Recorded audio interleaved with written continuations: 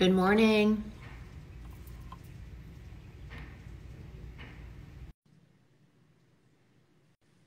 Good morning, everyone. It's Katherine Power, founder of Merit. And I am joined today by one of my best friends, Nicole Richie. Here I am. Good morning. Good morning, KP. I'm glad you're fresh-faced like me, no makeup. No makeup, right? Yes, because we're going to go through the whole Merit line and I'm going to show you how I do my makeup in 5 minutes and how you can too. Great. I have all my stuff right here. First of all, how are you? This morning or just like in life? Both. I mean, actually, both answers are I'm doing okay. Thank you so much for asking. How are you, KP? You know, do very well, all things considered. So, just pretty used to this lifestyle. I think last time we spoke, we were, probably just 6 months into it. We were talking about fashion. Yes. The real important things. The real important thing. So now we're here to talk about beauty.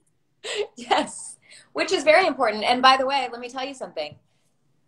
Sophia Rossi is one of our mutual best friends, and I talk every single day. We say, oh my God, I love Merit. And actually, obviously you created it and I have nothing to do with it. But like, for example, like your brow brush, I used to take, before I had this brow brush, I used to take the eyebrow brush, so like the same one, and put it in brown eyeshadow. And because I wanted that, like that stroke. So like, you took all of the things that I've been doing the hard way and said, I wish this were easier for me. And then you created it. Well, I'm so glad to hear you say that because that's exactly what I did. I mean, I used to kind of hack together my makeup routine. And so I would use different things like, that eyebrow technique or a concealer that I would try to change the consistency of to do like spot coverage. And, ultimately, I've been working on Merit for over 4 years. And I think it took so long because I was truly so hands-on with the development of the actual products because each one was to meet a need that I had personally. You know my style. I mean, I've always really had a pretty natural makeup look and I just like to look like myself, but better. And, I think we all want to look like we're not wearing any makeup, but the reality is we do need some coverage and, we just want to look polished, right? Yeah, totally. And I think like I love having my makeup done when it's done, but the second I get home, I have to wash it off because I really don't like feeling like I've got a lot of stuff on my face. Yeah, so, like it's damaging the skin. Yeah. So what I'm very into these because it's just for the little areas. It's just for like the little red areas, just the areas that you need to brighten up or cover. And then like your whole face doesn't feel like, oh my God, I have all this makeup on me. Yes. Great. Well, I'm so glad you're loving it. So I'll take you through how I do my makeup in 5 minutes and maybe you can do it along with me. I'd love to. And that'd be really fun. So we'll start with the minimalist. What color do you have? I'm wearing ochre. I have, I have camel, khaki, and suede. Okay, I'm definitely not suede. I believe I'm khaki. Okay. Let me see. Some people are buying 2 colors too. Yeah. So you can mix them. You can put, one spot that I have to cover every day because I just have dark circles. Okay, I am camel. I'm camel. Perfect. So starting with a really hydrated face, that's kind of the key. You take the minimalist and the idea is to just put coverage where you need it and not where you don't. So I have redness around, my nose. I've got discoloration under here. Oh, do I? Not that I can see, but I have a little red dot here. I've got to do the under eyes.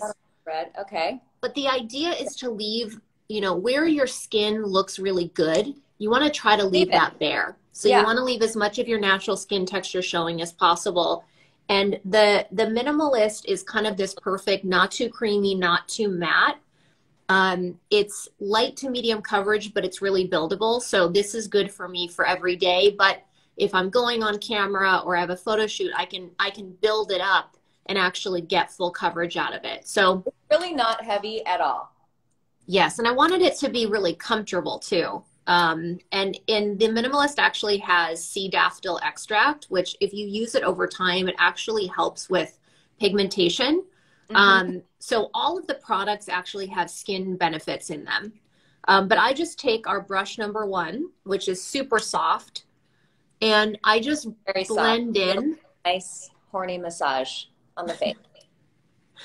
I just sort of blend it in, and you can see that you can't really tell where the skin ends and the makeup begins. And that's the whole idea. Yep. So I just blend that in. And, you know, the complexion is very soft. Yeah, you still look like you're not wearing any makeup, and you have your skin's natural glow. You have such beautiful skin that has this really healthy, hydrated glow. You always have. Yeah, and you don't need to hide your whole, like, all of your skin. You don't need to do that. It's good to just wear. Yeah. I mean, that's my issue with foundation. It's like you put it on and you have to rub it all over your face, and you don't need it all over your face. Yeah, you don't need it. You just need to just do the little areas. Right. Okay, so next I take Day Glow. So this is our highlighter. Okay, I don't know anything about highlighter, so tell me. I remember my mom used to tell me under the eyebrows, right? Yep, under the eyebrows. Basically, you want to apply it anywhere where the light will naturally hit your face. So any sort of bones, cheekbone, brow bone, people put right here in their Cupid's bow, little on your chin. But I'm wearing Day Glow in Bounce, which is kind of a rose gold color. But they're designed to be really dewy and translucent. I love the look. That looks beautiful. I love the look of, glowy, dewy skin. But every time I would buy a highlighter, I would get something with glitter or iridescence or like a blue lavender hue. Oh, and I've never used highlighter. I mean, besides when I've definitely never done it on my own. Well, that looks gorgeous. Ooh, I'm into myself.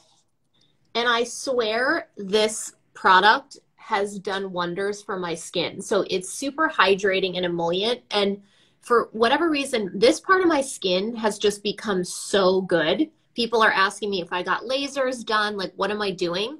And honestly, I've been using this every day for, almost 2 years now.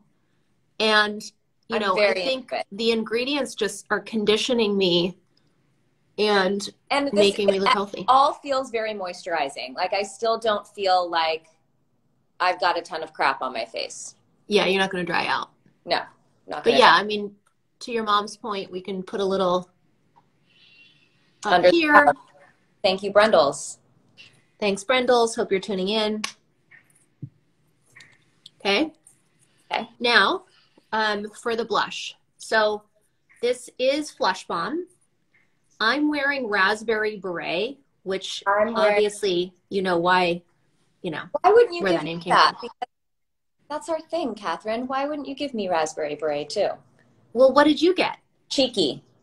Okay, well, Cheeky is a great universal color. Raspberry Beret, for me, I have kind of cool undertones, cool or natural. This is the one that gives me the most natural looking color, and it actually looks a little purple when you look at it. But when you apply it, it's the most beautiful natural flush. Cheeky is one of our top sellers, though. It's a beautiful color. This is, it goes on like a cream, but when you rub it in, it turns to a stain. So again, soaks right into your natural skin texture. Very natural, moisturizing. Delicious. So it looks like skin. You can either put it on your fingers or apply it directly to your face. Oh my God, I look alive. Erin Foster has been putting this on her eyelids, which I think looks so pretty. Should I do that? Yeah. Okay. Just on the lids? Just on the lids. This comes in 5 different colors. So there's also a really pretty kind of tan called terracotta that also looks great. It's really amazing what just a little pinch of a rose cheeky raspberry spray will do. Just a little polish, you know? Like a little like, oh, hi. Yeah. I'm awake. You look gorge. Oh my God. So do you. So I'm just going to take the blush number 1 and I'm just going to smooth out any harsh edges. Sometimes when I'm doing this in the phone, it's hard to see. Same brush? Yeah, same brush, just universal. Okay, universal. Okay. Do you remember in the like late 90s, you were such a trendsetter when it came to beauty? Like I was just reminded, a photo came up on Instagram this week of you, and you used to keep, you know, your skin pretty natural looking, but then you would always do something really interesting with your eye. So you would draw on the liner and you would do like a design here. Or you would draw the little stars. Because when you said late 90s, I was like, well, I graduated high school in 99. So like what era is she talking about? But maybe early 2000s, like late 90s, early 2000s. It was like early 2000s. And I've always loved Twiggy. And so I would draw, the eyelashes. Yes. But it, like, you really pulled it off. You are really good at makeup.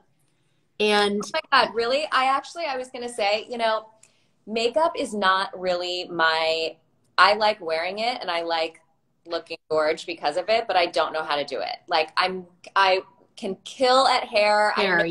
Inside out, like not a big deal.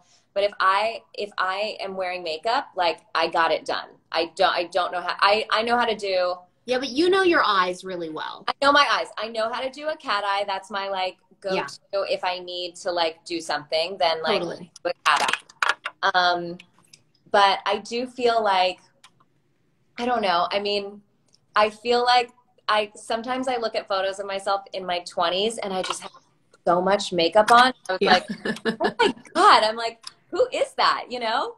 Yeah. Like, I don't know. I think it's so funny. Like, I don't know. At this stage in my life, like, I just want to feel like myself. That's why I like Merit, you know? Yes. I'm not trying to take off my makeup and like shock anyone at the end of the day. Right. I want to be able to like, be pretty consistent. Like, yeah. If someone's like, do you want to sleep over? I'm like, okay. And then I go wash my face. So like you and the same person, like, I don't want to go for a surprise sleepover and everyone's like, whoa, you know? Yes.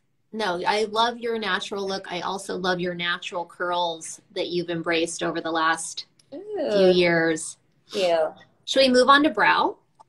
Let's move on to brows. So brow, this is brow 1980. And, you know, before I was born. Yes. So this is, you know, because I came of age in the 90s, as did you. Yes. I plucked the hell out of my eyebrows. I'm 81. Are you 80? Yes, 80. Okay. So because of that, I plucked my brows, you know, in the 90s, thanks to people like Drew Barrymore. Yes. And, you know, they never grew back. I've tried absolutely everything. So when I went to create a brow product, you know, I wanted something that would actually build my brows and create more fullness. But also I have these little tiny baby hairs that are, you know, blonde. Right. And I wanted something that would tint every single little baby hair I have to, you know, give me credit for fuller brows. Together. Mm-hmm. Yeah. So this product has little microfibers in. So it actually fills in areas of your brow with the tinted microfibers. And the consistency of the pomade just grabs every little baby hair that you have, but without leaving, you know, a bunch of color all over your eyelid, because that's also annoying. Yeah, it doesn't look like tattooed eyebrows. It's just like a little, can I share my eyebrow story with you? Yeah. I'm just doing a little back comb and then I comb up. Go ahead, tell me. Oh yeah, that's what I do. It's basically like you're drawing them in with a brush. Right. Okay, let me share my eyebrow journey with you. Please do. When I was 12, I really wanted to, I started getting hair right here, and I really just wanted to wax my eyebrows, and my mom said no. And I was mortified, and all my friends were doing it, and I wasn't allowed to. So I went in the shower, and I took a razor, and I shaved what I thought was the middle. I didn't take a mirror. I don't know why. I can't speak for my logic at that age, but I didn't take a mirror, and I came out of the shower and my eyebrows were missing from here to here. At 12. I had of my eyes saw me, and she got so mad. Oh my God. She goes, what the hell happened to your eyebrows? And I was like, I just like wasn't that good at lying yet. And I was like, oh my God, Mom, I was in the shower and they just fell off. I was like, I don't know what happened. They just fell off in the shower. And she was like, yeah, like I asked her, she said no. I came out of the shower like with no eyebrows, and she was like, what happened? And I was like, oh my God, it was so crazy. They magically fell off. Anyway, all my friends turned 13. And so every bat mitzvah and bar mitzvah photo that I have of me at my parties, I have no eyebrows. I have eyebrows here to here. And they never really grew back right. Like they always had, but then I went to Umberto, which was, I feel like you did too, right? It's a very important place. If you grew up in LA on Cannon, I fell down the stairs there once. That's a different story. In front of everyone. You know, it's like at the front door. Anyway, but I went to Liz, which was like also a real, and I waxed my eyebrows every week. Isn't that nuts? Like, I haven't waxed my eyebrows in like, I don't know, I like maybe do it once a year.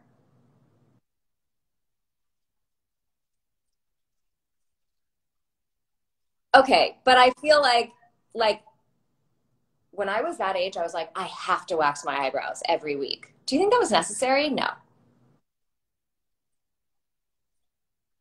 Oh, oh, it's so yeah, they're saying you're muted, but I can hear you. So Catherine's saying that it's your guys' problem. I can hear her. She said, let's see.